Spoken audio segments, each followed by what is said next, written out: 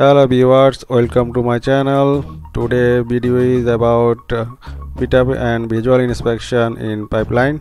I will show you today how we carried out fit up and visual inspection.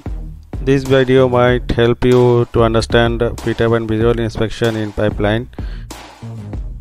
In order to carry out a fit up or visual inspection, 4 basic things we should have knowledge. First one is RFI, request for inspection, where you can find your joint number and joint location and other some basic information about the joint. Number 2 is tools. There are different tools we use in fit up and visual. For fit up inspection, normally we use a gap gauge and high-low gauge, which have different purpose. For visual inspection, we use bridge cam gauge to measure sometimes defects. Number 3 item is drawing. Drawing is most important part here because we can get all information about the line and pipe in the drawing. So without drawing we can't carry out inspection. Number 4 item is dimension measurement. I include these items because without dimension knowledge we can't inspect the pipeline's condition.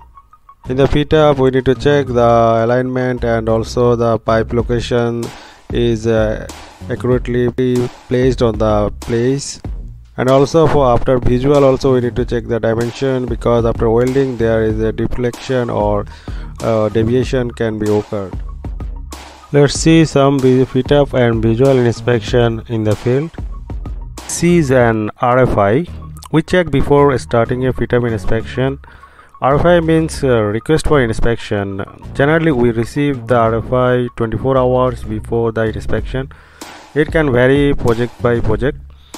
We can get all the information about the joint location, line number, procedure that is followed. All are mentioned in the RFI. This video is blurred for privacy issues, but you might understand what procedure we follow during fit up inspection. Another important item is drawing. We need to verify the joint location and also pipe dimensions before welding and after welding. So drawing has the important role in inspection. Before starting inspection, I will show you some tools which we can use for our inspection. Here you can see 2 tools which we are going to use for fit up inspection. One is the gap gauge, another is high-low gauge. This is a thread roller to pipe joint and butt weld. We will measure the gap between the pipe and the thread roller fit up by gap gauge, and we will measure the high-low by high-low gauge. Let's see how we check.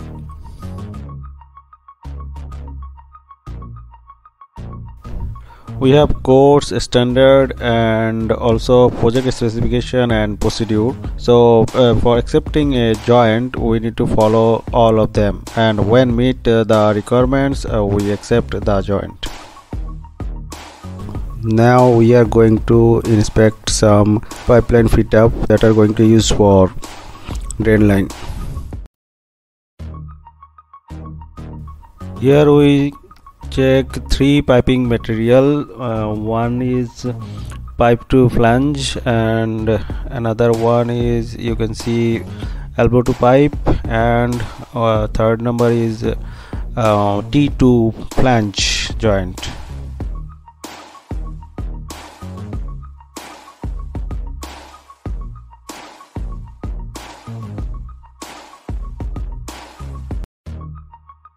Similarly, we will check first gap between the joints by gap gauge, and if possible we will check the high-low, because elbow to flange joints we can't check the high-low. For that we can't set high-low gauge on the angular joints, so We'll check the high-low visually, internal and outside, and if it is acceptable, we'll accept the joint.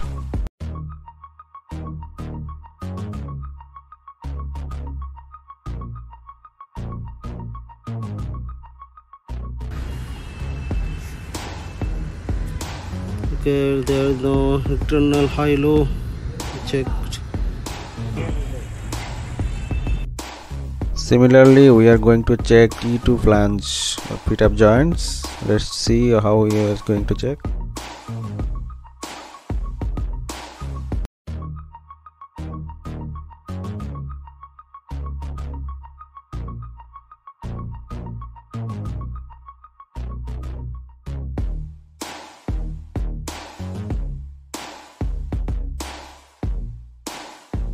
Next step, we are going to check dimension. From drawing we check the what dimension we should have here, and we will compare and confirm the fit up is followed the drawing properly.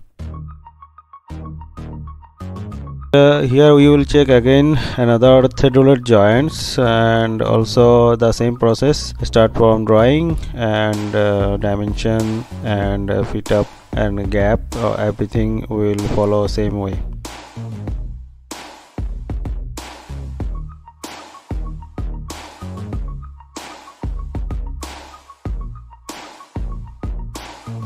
As I mentioned before, visual inspection time also we check all RFI, joint number, joint location, and also the drawing. And now here we see one joints, and also there is no noticeable defects we can see visually, so we didn't use any welding gauge to measure. Well, whether you are from welding field or not, I believe this video help you to understand our welding inspection work.